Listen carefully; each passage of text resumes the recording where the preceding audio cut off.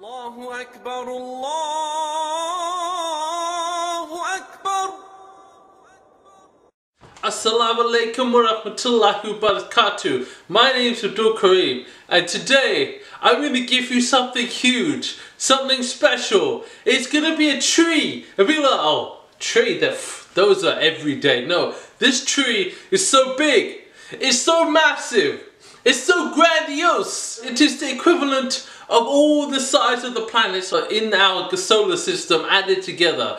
This tree is huge. Someone could ride across the shadow of the tree for 100 years on the fastest horse without a day of rest, and they still won't reach across the other side.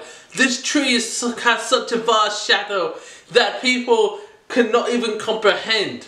Where is this tree? This tree is in Jannah. And you know how to get the tree?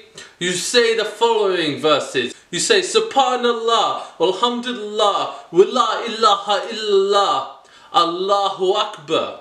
You know, saying that once will give you a tree in Jannah. If you say it during the last 10 days of Ramadan, during one of the special nights of Laylatul Qadr, then it will be multiplied by 29,530. Imagine you reach Jannah, and even having said it once, you see a grove of trees that beyond the imagination, beyond anything your mind can consider. So I urge each and every one of you, grab a tree in Jannah. You know, they're so simple to say. And you know why these vast things in Jannah come from these little things we say? Because this time that we're giving to do these good deeds, these acts of worship, we could be doing anything else. We could be engaging in idle talk.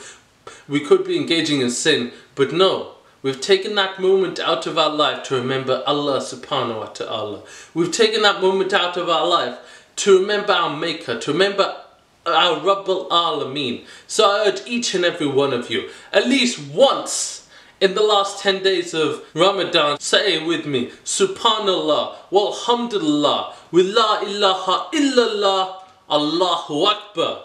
I urge each and every one of you, grab the good deeds, grab them like the money in the air, grab them, put them in your pocket and smile, knowing that you've done a good deed. Remember, the Ramadan's coming to a close, so I urge each and every one of you, take every advantage you can get. Ramadan won't come around till next year. We have to wait an entire year for it. So while we still got a few days left, take every advantage. Again, my name's Abdul Karim. Feel free to hit subscribe in the section below. Remember Allah subhanahu wa ta'ala and come. Come to good. I'm telling you, come. You just have to go over here. Okay? Okay. Are you ready?